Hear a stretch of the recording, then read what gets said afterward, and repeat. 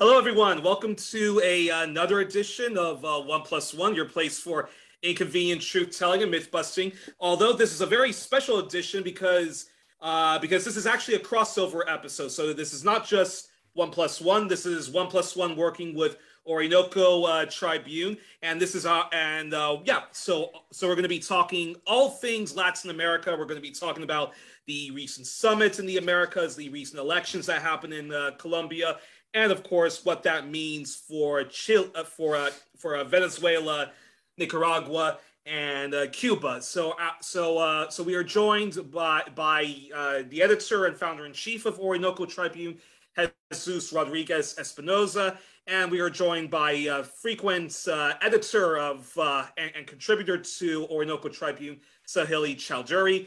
And we also, that's not just it, we're also joined by Arnold August. Arnold August is the Montreal-based journalist, historian, and activist who you all should know. He's been on my program. He's been on Orinoco Tribune. He's a frequent contributor to the Canada Files, where he is associate editor, and he's a frequent guest on Press TV, Telesur English, RT, and the author of three brilliant books: Democracy in Cuba, the 1997-98 elections, Cuba and its neighbors, Democracy in Motion, which I'm currently reading, and his latest, Cuba-U.S. Relations, Obama and Beyond. So first of all, thank you everyone for joining me today, and thank you to our audience for watching us today.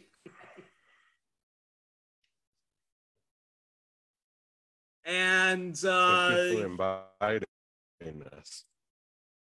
Oh, it's a real honor to have you on. And all right, let's get straight into it.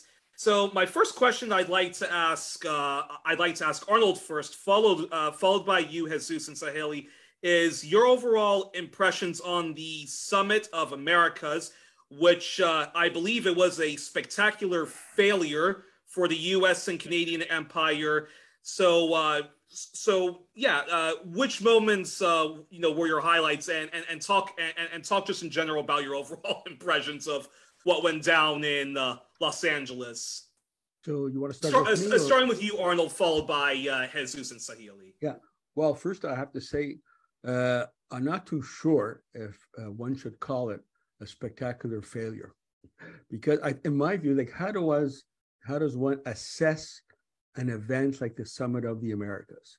Firstly, based on my own type of research that I do, I look not at what the bourgeois press says about the event. I look at what was actually said by those individuals in the event, whether it's Biden or the Mexican foreign secretary or Trudeau, or you name it. Secondly, I think it's important, in order to evaluate an event, one has to look at what happened after the event. Everyone went home. Was there a major change, a shift in U.S.-Canadian policy with regards to Latin America? Or did it remain the same, or did it get worse? So based on that, that is my orientation. I would say that it was not a spectacular flop, nor was it a great success for Biden. It was something in between. Allow me to explain. When we read that came out by Bruno Rodriguez, the Cuban foreign minister, let the international public know that Biden was working behind the scenes to exclude Cuba, Venezuela, and Nicaragua from the event. Now, when I first read this, as a Canadian, I'm not a Venezuelan, as a Canadian, which is part of this whole oppressive apparatus of the summit, organized, in fact, by the OAS, my immediate gut reaction was, well, all the countries should boycott it. I mean, how can that be accepted that these three countries are not invited, excluded? And, I was very happy to read a very good article in a Black Agenda Report. I'm a very close follower of Black Agenda Report and Black Alliance for Peace. And they put the words into my mouth when they said it should be boycotted, in my recent article that I wrote in the course of the preparation by Trudeau and others for that summit, I finished by saying, well, the way it's going, the boycott might not happen, but in retrospect, several months or years from now, one may conclude that the only right position, correct position, would have been to boycott it. So, can I just expand, one or two examples? For example, during the summit, to show that it was not a spectacular flop, and why. Firstly, the Mexican. First, I'd like to say, in my view, the most courageous stand amongst the countries among them was Bruno Rodriguez of Cuba. He was interviewed, not many people know this because it was only in Spanish. He was interviewed right after the summit. And he let the public know for the first time when Cuba was excluded, the president of Cuba, President Miguel Díaz-Canel, he said, no way, I'm not going as president. Then we find out from Bruno that Biden tried to negotiate with Cuba in the back channel to have a lower level delegation coming from Cuba, for example, the foreign minister or whatever.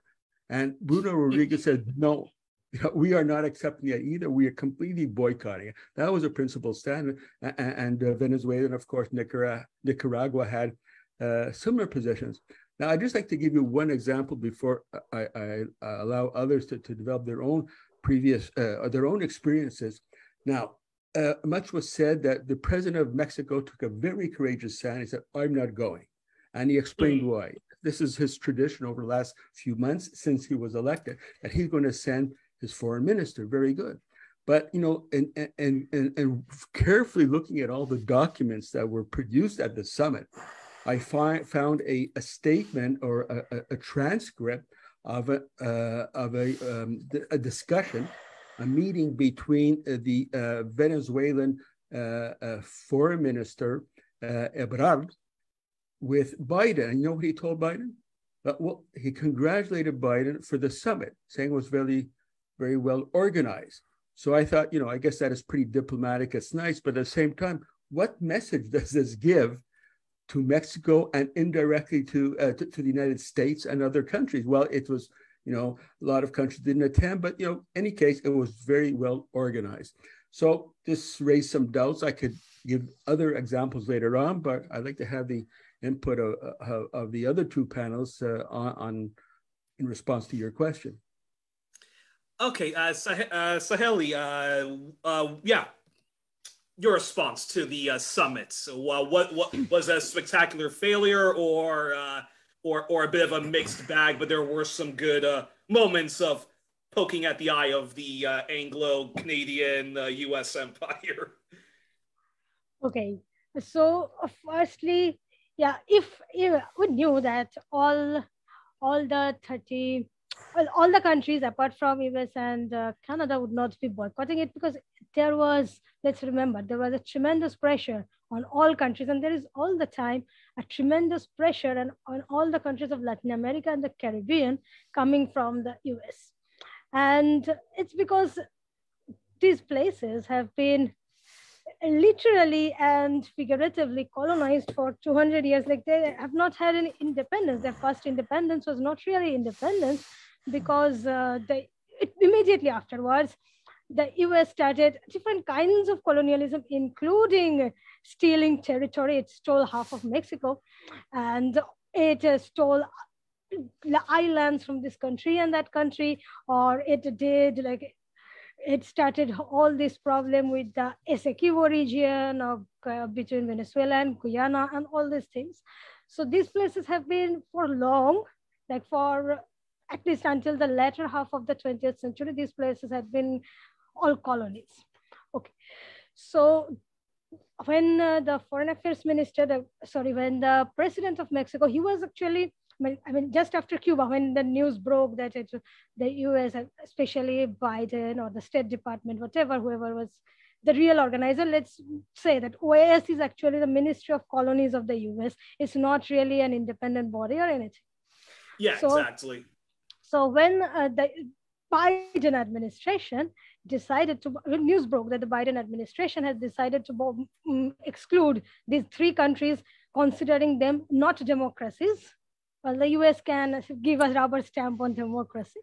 So yeah, it was like Arnold mentioned, the president of Mexico, Andres Manuel Lopez Obrador, was the first person to say that he is not going and he will send a lower level delegation. Nobody really boycotted, but sent lower level delegations, most countries. Okay. So, but I mean, those who boycotted sent lower level delegations or things like that. But he was the first one who said, and I'll come to Marcelo Ebrard's position later, because there is actually some internal contradictions within the government of Mexico also, like there are contradictions everywhere. Anyway, so after that, there was Luis Arce, there was, before Luis Arce actually, there was the CARICOM, the Caribbean Community, and the Caribbean Community, ambassador of the Caribbean Community said that, or the president of the Caribbean Community said that the Caribbean community would boycott, or most countries of the CARICOM would boycott if Cuba and Venezuela especially were excluded, because both these countries had helped this Caribbean region, especially the islands, a lot. Not just with health. Venezuela had this Petro which has been like derailed, decimated thanks to the sanctions, but people in these regions remember, right? Even if the government would like to forget. Anyway, so that's what they said. And then there was Ralph Gonsalves, we should mention him too, the Prime Minister of St. Vincent and the Grenadines. He said that he is not going. And he said at the ALBA TCP summit, which took place the Friday before the Summit of the Americas began, and it would take place in Havana, the capital of Cuba. And there he said that he mentioned that the US is exerting tremendous pressure on the CARICOM so that they do not boycott. And not only that, all the heads of state were going, not lower level people, but heads of state. And Ralph Gonsalves said that he would not go because that would be against his position. But he also said that he would send a lower level delegation because of two reasons. One was, of course, the pressure.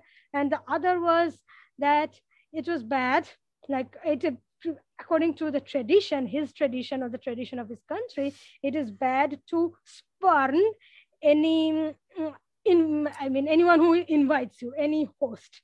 So that is why he will send a lower level delegation. We can understand just from his words how much pressure under which the CARICOM was.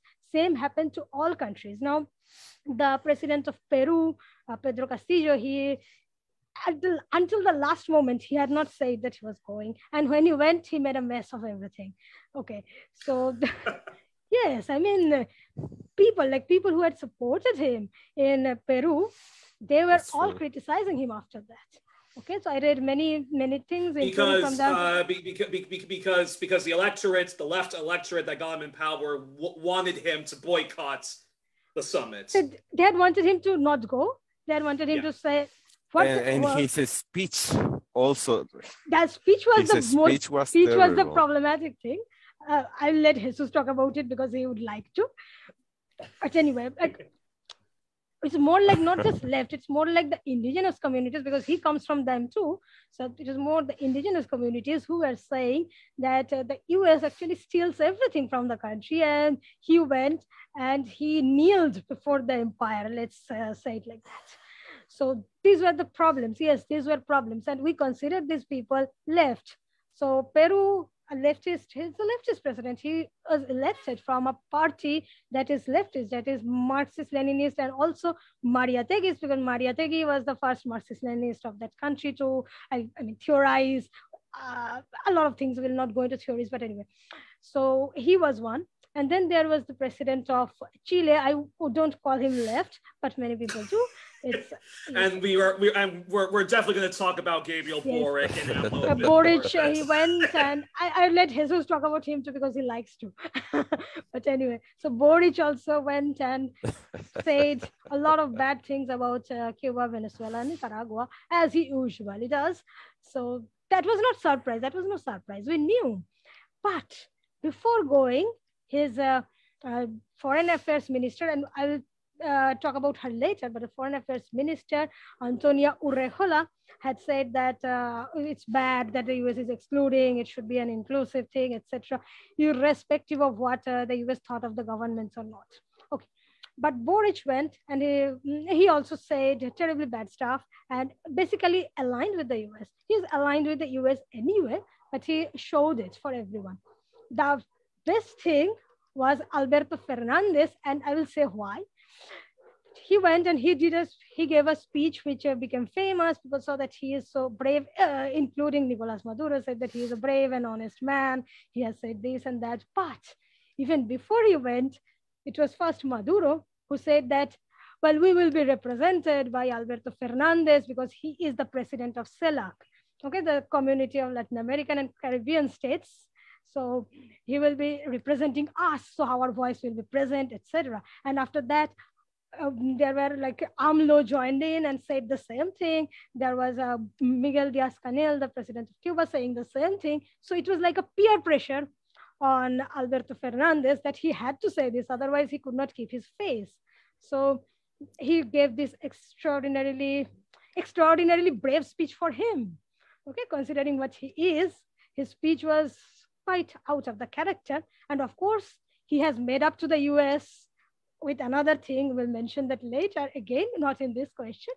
But anyway, so these were like dark and light things of the summit. But what was more important were that there were two counter summits taking place on two sides of the border. One was in Los Angeles. It was the People's Summit for Democracy. It's organized by many social movements and as well as leftists from the US, including the principal organizer was People's Forum from New York City. And the director of People's Forum, Manolo de los Santos, was mentioned in his speech by Miguel Diaz-Canel. He said, like, he started his speech with Manolo, right? So that was the person he was mentioning. So he got a mention that meant that it was a recognition from the part of the excluded people, and not just, when I say excluded, it is not just the three countries that were excluded from the summit. It was also like the people, right? People were excluded, including people in the US. So it was this People's Summit became visible thanks not to CNN or not to NBC or not to Univision, but because of all the communicators present, like Breakthrough News, like this Sin Censura, it was from Mexico. There was Alina Duarte there. She did an extraordinary streaming every day from the People's Summit. And there were many other communicators even from Latin America, even from Argentina. So everybody spoke, like everybody made this thing visible. So People's Summit became a visible thing. And this counter summit was, I would say, one of the ways in which the Summit of the Americas sort of flopped, because there was this counter summit that got a lot of visibility. And then in the south of the border in Tijuana, Baja California, that's the Mexico. Tijuana is where the US-Mexico border is. It's like one of the most militarized borders in the world, maybe the most militarized border in the world. So in Tijuana, there was this Workers' Summit of the Americas organized by many organizations from Canada to Argentina. Okay, so including the Venezuelan organizations were there, and they spoke, and it was for 3 days from 10th of June to 12th of June. And, I would say that it had a history that is like that may be lost, that in Tijuana, for many years, there is this organization from the US called Unión del Barrio. It went into Tijuana and it organized with trade unions, students' unions, teachers' unions, peasants' unions, etc. from Mexico against the blockade of Cuba. Every year it goes into Tijuana in this time and organizes this anti-blockade thing. So this time there are 3 countries blockaded, not one. So it became a bigger event. So these were the 2 events that made it sort of flop, including Alberto Fernandez. I had to mention him. I'll say other things about him later, but this is my opinion that it was something in between. All righty. Well then, Arnold, I want your response to this. Give a brief response to this, and then Jesus can give a brief response to this, and then we'll get to the good stuff about bashing Boric and stuff like that. Which is so obviously, it sounds to me as if AMLO's boycott was also a bit of a mixed bag because, as Arnold mentioned, he did still send a foreign secretary. Maybe it was a show of diplomacy, but I think, yeah, it still would have been much better if he had sent a very great message to the empire and just boycotted it entirely. So was AMLO's boycott of the summit in response to the U.S. barring Cuba, Venezuela, and Nicaragua? But is this a sign that AMLO will lead Mexico down a path of decolonization from the U.S. and Canada, or yeah? Well, what's your response, Arnold, followed by Jesus? Well, that was a very great comment that our comrade gave on the whole situation. I would like to say that with regards to AMLO, he is still one of the most important figures in Latin America to defend Latin America against the United States. And myself and others who favored the boycott, we also recognize in our respective writings that all of the countries in the South are under tremendous pressure by the empire. And even though the United States is waning, not very many countries in the South are willing to cut ties with the United States at the time. So we have to take this into account. I would like to add one more point that allows me to say with confidence that it was not such a great success, was the performance by Mia Mottley of the Barbados. She said before going that she is going to go. First of all, I really have a lot of respect for Gonzalez, and it's not for nothing. His Twitter handle is Comrade Gonzalez, Comrade Ralph. You can look it up. He had a principle. He did not go. Wait, who's this? Who says that you speak? Yeah, Ralph Gonzalez, Saint Vicente and Grenadinas. His Twitter handle is Comrade Ralph, and he deserves it because he is steadfast. Now, on the other hand, from that same community, you had the representative of Barbados go there. Now, what did she say? It was a bit sad. By reading it, she said, she quotes Bob Marley, okay? And then she goes on to other things, saying what?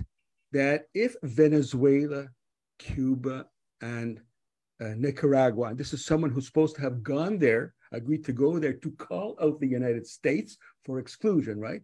If these three countries are excluded, it's no good because it reinforces their situation, but especially she is lecturing these three countries now that you have to show more respect for human rights, etc., and democracy in your respective countries in order to be allowed to participate in the Summit of the Americas. What is that? Of course, she was speaking to Secretary of State Blinken. He's a cool guy, woke, right? A woke imperialist. He mentioned Bob Marley by his first name, Bob, that he also quoted from Bob Marley to show that he, as well as the leader of Barbados, they're on the same page with regards to the outlook towards Latin America, especially on the need for countries such as Venezuela, Nicaragua, and Venezuela to advance on the issue of human rights. So that's why I don't feel very bad in saying that one cannot say it was a major flop because they actually got away with it. And of course, you mentioned Boric. That is really important. Like before we get to Boric, sorry to interrupt, but I just want to say that's also very disappointing that the Prime Minister of Barbados did that, given the fact that she's abolished the Queen of England as the head of state, and she's decriminalized marijuana, has given civil rights to the queer community. So the fact that's the connection with Marley. And the fact the fact that she would say the fact that she would say something like that about she's again it's mixed signals. So on the one hand, she is kind of scolding the U.S. for barring the troika of good, the axis of goods, Nicaragua, Cuba, and Venezuela, but then she goes and finds a way to marginalize them. But anywho, Arnold, continue with what you were saying. Sorry for interrupting. The Boric approach is very important. He is typical of the middle of the roaders.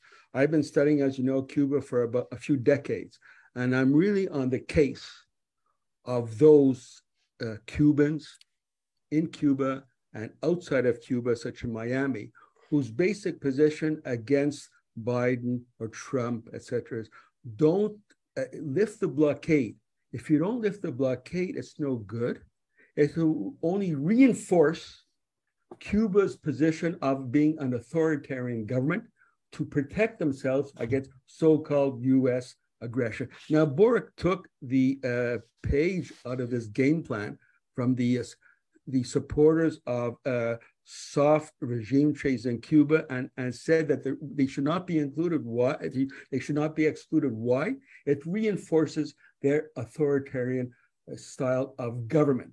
So this is, you say it's mixed signal, but the important signal there goes to the United States from Boric, as from Barbados, that it's sure we're against the exclusion, but not to that extent that you would like. We do not fully accept the position that it was justified to exclude these three countries. So, I'll leave.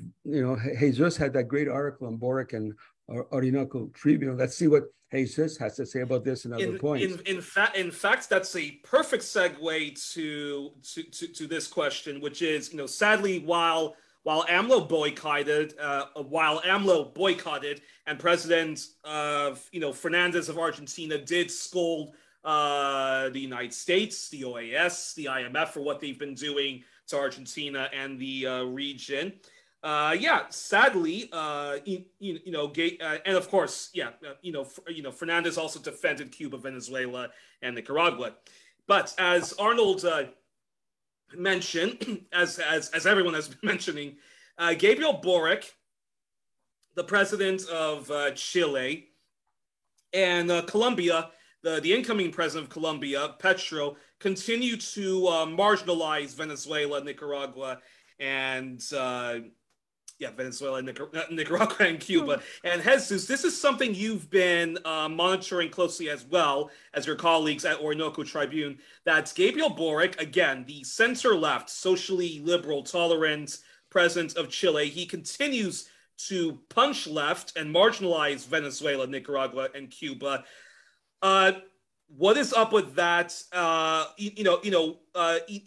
is up with that? And the incoming leader Petro of Colombia. Can you respond to that and why? Yeah, respond to that. yes.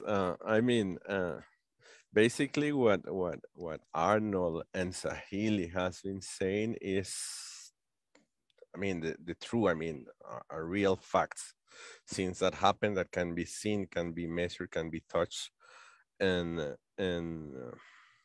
I'm among those who believe that the summit was not a complete failure for the U.S., but I believe that it was not a success.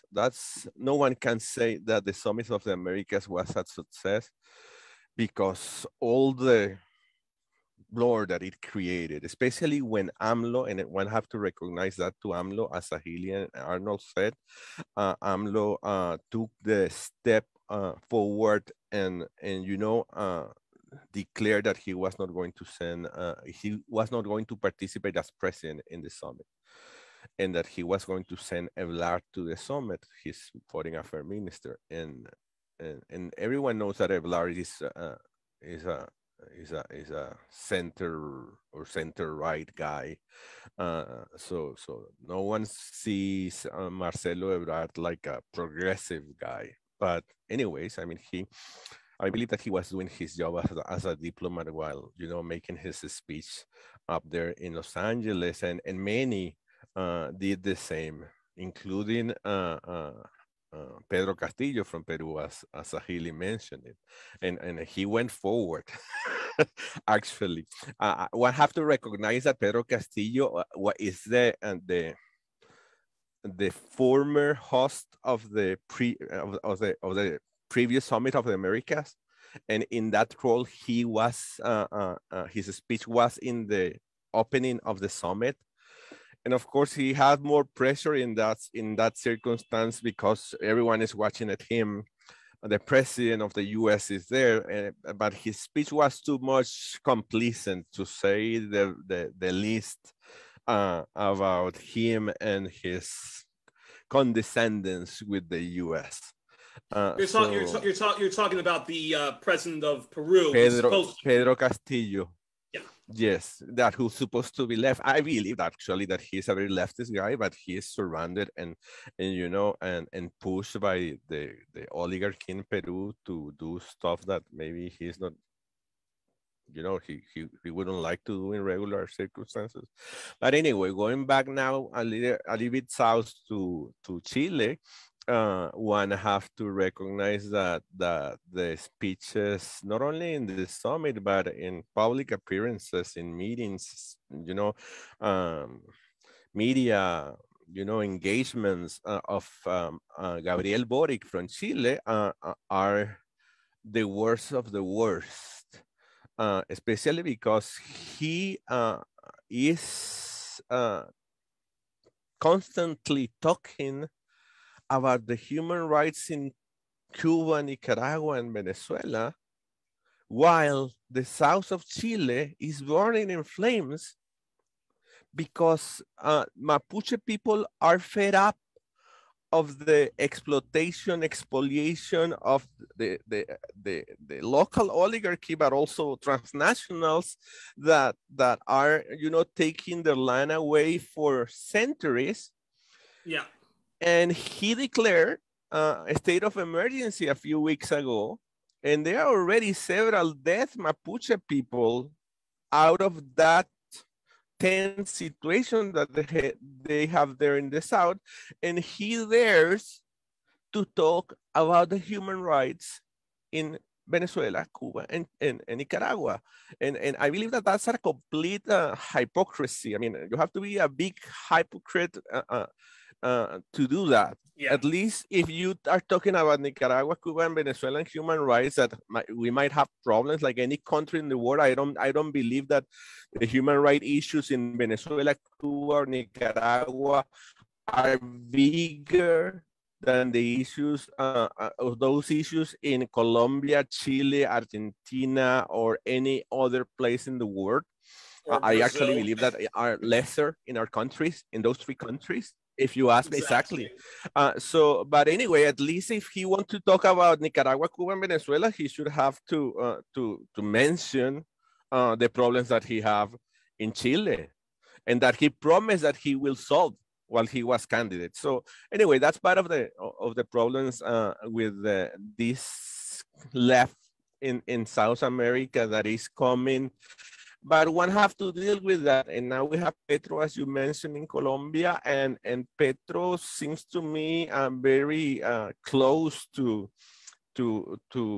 Gabriel Boric, but I still have hopes in Petro, maybe thinking of his background as 19 guerrilla movement in the 80s in Colombia, and he was pacified during peace process that happened in the 80s in Colombia, and he then became a professional politician, and he is a professional politician, and a lot of people in Colombia see him like part of a status quo. Even most of the right-wingers hate him. They see him like a status quo politician. And it's nice that he won, and especially because he has Francia Marquez. I have a lot of expectations with Francia Marquez next to him, and I hope that she managed to influence him in order to really push him towards the left. But one have to wait and see, as we are seeing with Boric. Well, that being said, Arnold, Arnold, I'm curious your response to this. Just a quick follow up, on the issue of Boric. Why do you think Boric is behaving like this? Not just towards the indigenous people of Chile, but to Cuba, Venezuela, and Nicaragua. Is it because of his background? Like, is there something about his background that he's just rubbed too much shoulders with the pseudo left in the U.S. and elsewhere that constantly punch left towards Cuba and always have to marginalize Venezuela and Nicaragua because they read, corrupt NGOs and whatnot? Or, yeah, so I'm curious. I'm curious your response to why Boric is doing this when he should be, standing up against Canadian American mining interests in his country, and he does, yes. I'm curious your response on, to that. First, I'd like to say that the electoral victory of Boric in Chile, in my view, was historical and very, very important. It was a major blow against Pinochet. That is the most important thing. And Boric, it's not so much about Boric, but he was sort of riding that mass movement that has been developing in Chile over, almost a decade now. And so it was good that he and his allies, that included the Communist Party of Chile, were able to use that situation to put open Pinochet policy in the background and open the way to a more just society, a Chile that is less pro-US and all that. Now, one also has to say, during the election campaign, he also made it very clear on several occasions his critical attitude towards Venezuela, Nicaragua, and Cuba with regards to human rights and things like that. So, that is not an important thing as such, but it indicates the thinking of this guy. Why does he have an issue with Cuba, Venezuela, and Nicaragua, and not for the Mapuche in his own country? In fact, he is about to extend the special emergency legislation initiated by his predecessor against the Mapuche, and he's completely, he's pretty much like a social democrat. So, for example, when he went to Ottawa on his way from Chile to Los Angeles, he met with Trudeau.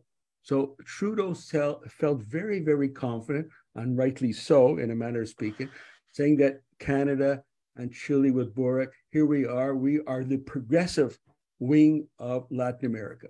Of course, if you say progressive in terms of social democracy, yeah, you're right. But it's also this progressive wing is also very much against revolution, definitely against communism. So when he came to power, you really have like a social democratic opposition to the Pinochet, but it still is good. And we will see what is going to happen from the base. For example, will the Mapuche agree with what he is doing, that renegating on his promise to support their struggle? The same thing with regards to Venezuela, Nicaragua, and Cuba, where amongst the people there, of course, there's a very strong sentiment in favor of Cuba. Why and Venezuela? Why the hell are you putting down these three countries, which are our natural allies?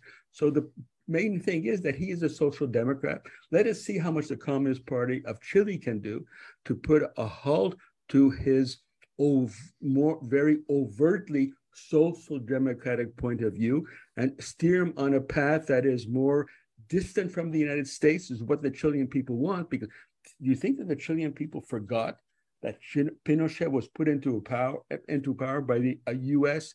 coup d'etat, with thousands of people being tortured in prison? Canada as well also supported the coup. How can the Chilean people forget that? So why the hell are they trying to, will they accept someone who feels free to sort of fraternize in a friendly way with the United States when they have committed so many crimes against the Chilean people? But this is something that we will see as the situation evolves in the next coming weeks and months. But I have faith in the Chilean people.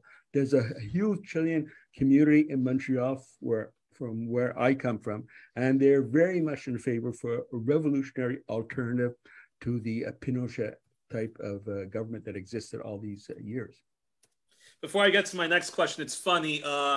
Whitney Webb, who I've interviewed on the program, who uncovered the Epstein human trafficking scandal sanctioned by organized crime and the U.S., British, and Israeli deep state. She said on her Twitter when Gabriel Boric was elected, she said because everybody was so happy with the victory, because it was very much a rejection of Pinochet and right-wingism. But Whitney Webb said, please stop praising Gabriel Boric like the second coming of Salvador Allende. He is the Chilean male AOC Michelle Bachelet with a beard. So I guess Miss Webb was vindicated, but but moving on, my second to Saheli final have a question. lot of stories about that. No, not stories exactly, but let's see. Like I have also followed. I tried to follow when Boric became the candidate, not the candidate, but before that, when he became the face of Frente Amplio of Chile, and that was from the time of the social outburst in 2019. Okay, in 2019 October, when everything started happening. So at that, and after the time when he started to become the face of that movement, or etc. So since that time, I tried to follow what he did before that. He was a well-known student leader in the 2011 student movement in Chile. So after that, I tried to see what he had to say about Cuba, Venezuela, and Nicaragua. And he has had this position forever. It's not like it just happened overnight. So he has had this position. Well, I don't know what his position was in 2011 or 2012, but in 2018, it was in 2018, in mid 2018, that Chilean lawyer and legal expert Margarita Labarca Godard wrote an entire article trying to tell Boric that he should look up laws and non-interference and stuff like that before he starts talking about human rights violations in other countries. He should also look at the human rights violations that has happened in Chile, not just in time of Pinochet, which was a dictatorship, and one can expect things like that. But even after that, in the democratic regimes of Lagos and Bachelet, both. So, and both these people said that they were from the left. And Bachelet, since we're talking about the Mapuche people and the state of emergency and stuff like that, Bachelet did the same thing. But during her second mandate, she also had these states of emergency in the Mapuche communities, like in the Mapuche territories, in Biobío, in Arauca, etc. So, and people had died then at that time too. Like there were workers and indigenous workers, people who were who were workers in their own lands, and the multinationals were stealing their, just like Arnold was saying, mines as well as trees and lands. So they were like slaves in their own country, and these people had been gunned down by police when Bachelet was the president. So this happened during her second mandate. So it's not like these things are new, and the Chilean left is a very soft left, or more to the right than to the left. So Boric does not surprise me. He had all these declarations. Caveat left. So Boric did not surprise me. He always had these things. Even a grandson of Salvador Allende, Pablo Sepúlveda Allende, who is a doctor who has studied in Cuba and has worked in Venezuela and is now in Chile. He wrote and asking Boric to shut up about things that he does not understand. So exactly. So this was there. These words were there. Okay, so this. Well, that explains everything. That explains a lot, not everything. So yes, it is the task of the Chilean people to push him to the left. Exactly. And my second to final question I wanted to ask about the Summit of Americas, and let's also let's tie in the Colombian presidential elections that saw a left-wing party and people power movement win. I wanted to ask Arnold. I'm going to ask you first, and then Jesus can also respond to this, which is sorry. Was the drug war addressed and the need to end it at the Summit of Americas, or was the left-wing leadership and the delegates of the soft left to the revolutionary left in Latin America, were they are they still unable to bravely and forcefully call an end to the drug war for for whatever reason. And I'm wondering, when we talk about the recent Colombian presidential elections, did Petro talk at all about the need to end the drug war, have a more of a compassionate approach to ending the drug war, or did they, or is that a subject that they simply did not want to touch because of whatever their reasons may be? Jesus, can you deal with the drug war and I'll deal with the other things after? That's fine. That's fine. Okay. I believe that, I mean, the issue, the drug law discourse, even coming from the US in recent years, has been going down the drain, if you ask me. You know what I mean? I mean, Oh, wow. even not no, at least that's my impression. Reading between lines. Jesus.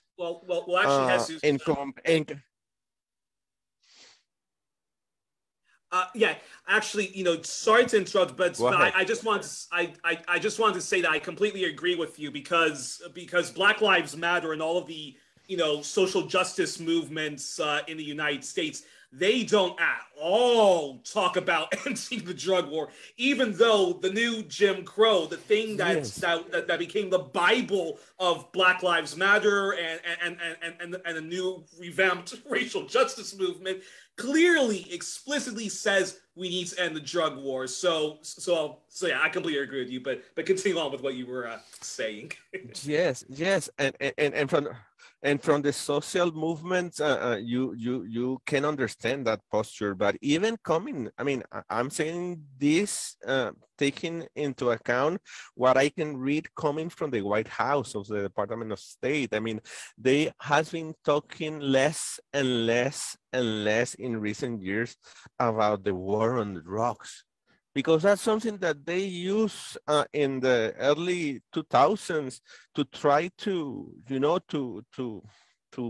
in our case in Latin America at least, to try to penetrate and have some excuses to involve in internal affairs, as they did in Bolivia, Peru, Colombia, and some Central American countries, with the excuse of the war on drugs that everyone knows that there's no war. I mean, the U.S. is the main, the U.S. government is the main cartel of drugs out there. Everyone knows that. And that's why President Chavez, in his first years in government, took the decision of expel the DEA from Venezuela. And they hate him from that. But that's what's one of the best decisions that President Chavez took in his early years. And since then, the season, you know what I mean? I mean, Venezuela starts seizing more shipment of drugs when we expel the DEA from Venezuela. So, I mean, I just, trying to frame your question within that reality, and the numbers show, UN numbers, not the Communist Party of Cuba or Venezuela or anywhere numbers. I mean, I'm talking about the United Nations numbers shows that the drug business is growing and growing. I believe that some people realize that they cannot keep talking about the war on drugs because it's stupid to talk about that. But it's a reality, and we have it there, and we have it very closely because Colombia is our neighbor, and we have very, deep relations with Colombia, and we suffer firsthand the penetration of the U.S. using the excuse on Colombia, using the excuse of the war on drugs, and that's why we have 7 military bases of the U.S. in Colombia, which are a direct threat to Venezuela and are used daily to monitor, to spy, to provoke Venezuela in military terms, and thankfully that narrative of the war on drugs is vanishing. I don't know if you want to add something, Compass. That's a lot to chew on, and it is incredible. It is incredible, and I also think I think unfortunately even amongst the best of the left, whether it's in Latin America and in North America, still have these sort of conservative blind spots when it comes to the issue of drug consumption. But so that's something that we definitely have to explore in the I can add deeper in the future.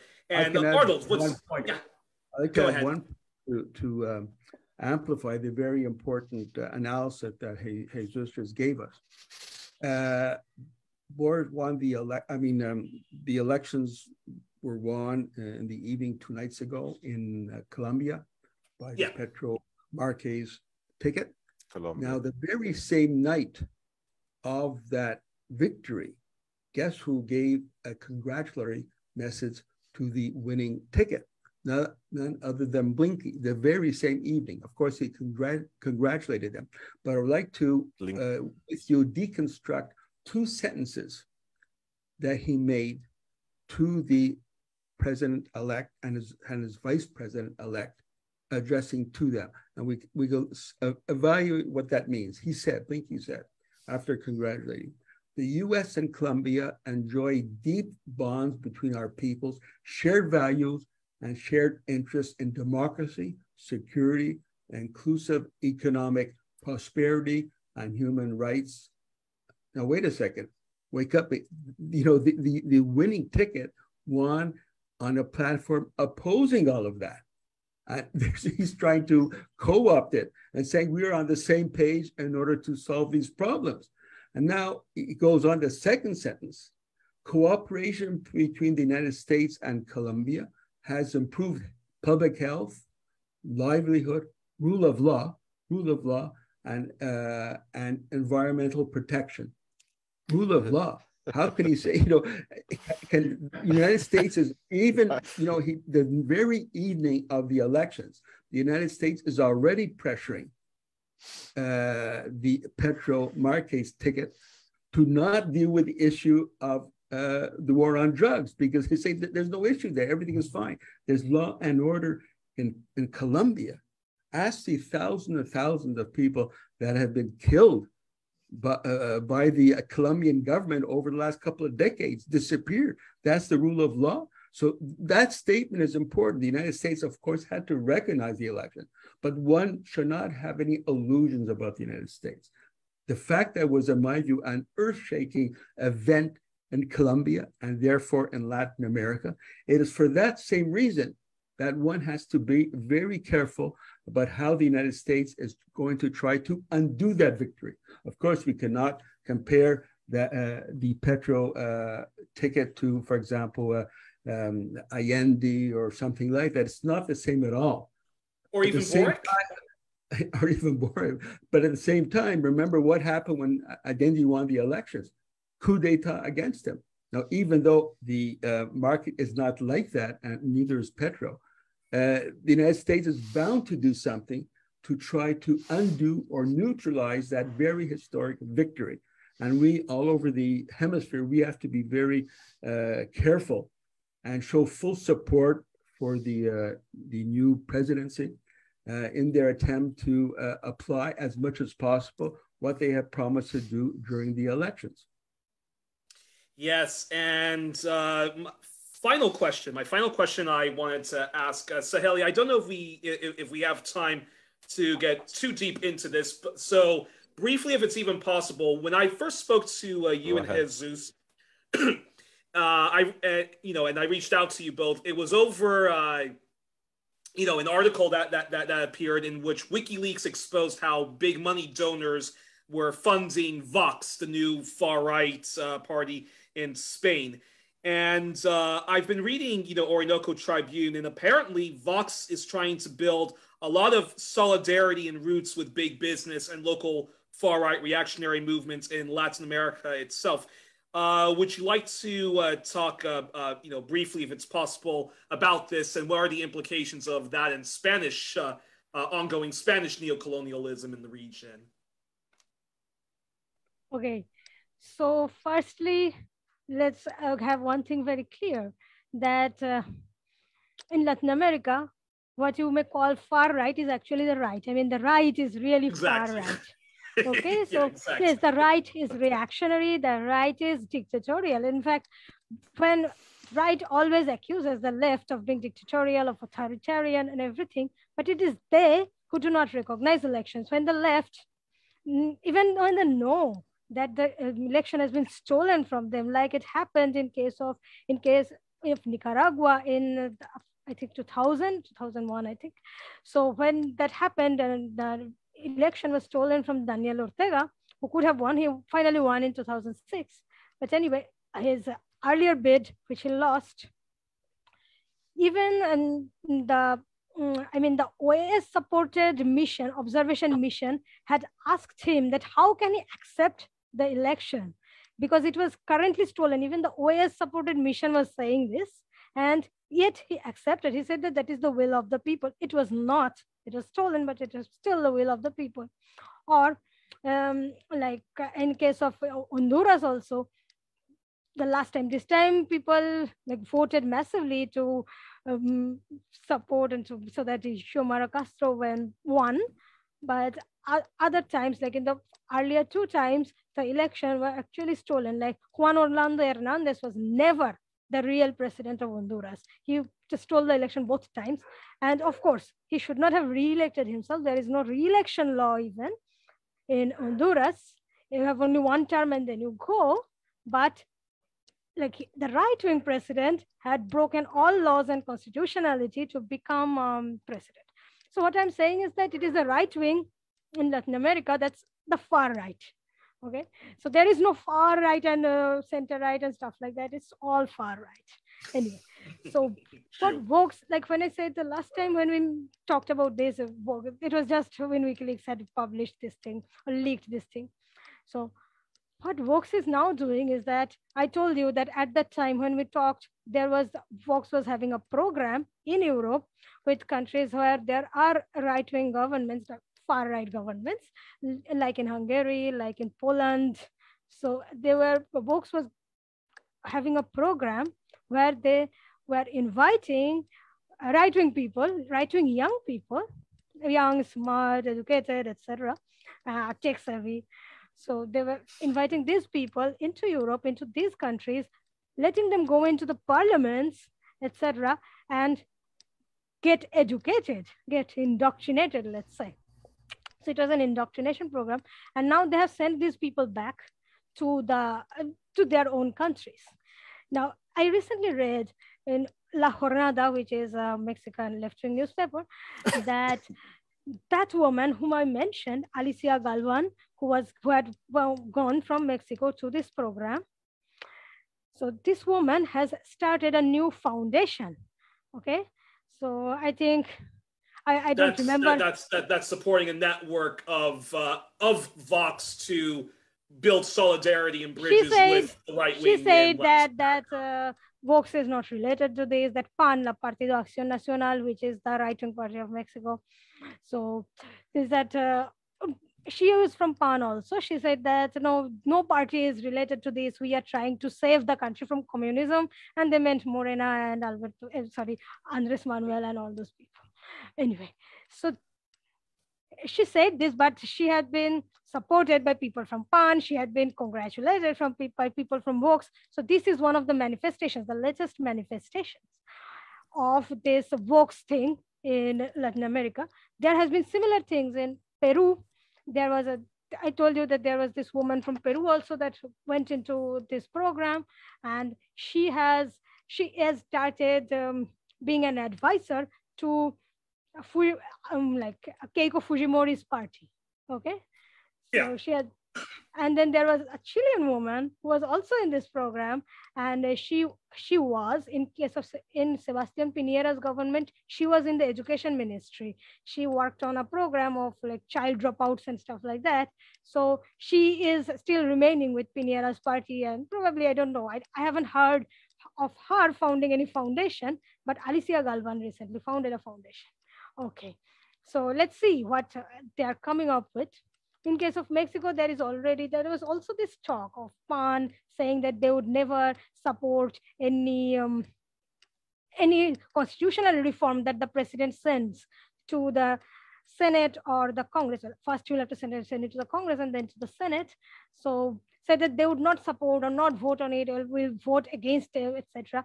And AMLO's party does not have a qualified majority, that is a 2/3 majority in either of the chambers. So in order to do constitutional reforms, that qualified majority is necessary. So without some people from those parties voting with their heads, he would not be able to pass laws. Well, there must be other ways. There are decrees and stuff like that. He never does it. That's an interesting thing. He said that he could have sent in decrees, or he could have done presidential decrees, but he wouldn't. And this again shows that left is not authoritarian, it's the right. I am not saying that decreeing is authoritarian. Of course not. There are situations when you have to do it. But left tries to exhaust all other potential ways before going into the extreme, whereas the right starts with the extreme. So this is something that Vox is trying to do in Latin America, but I won't call it Spanish neocolonialism, although Spain was a special invitee in the Summit of the Americas. The US invited Spain, but it's more like Spain is actually like a junior partner or a smaller brother, like younger brother of the US in the region. It has been for all this time, like for all these last 200 years since Spain was kicked out, but the US then came in. So Spain has remained a junior partner, and it still is like that. Listen. Yeah. But that's all. Sahe. Yeah. Yes, Sahe. Yes, I just, now that you were talking, I was just remembering, and we have talked about this box trend over Latin America with Youri before, as he said. And as you said, yes, I'm just realizing the importance of the connection between these far-right movements, parties in Spain, with the Catholic hierarchy.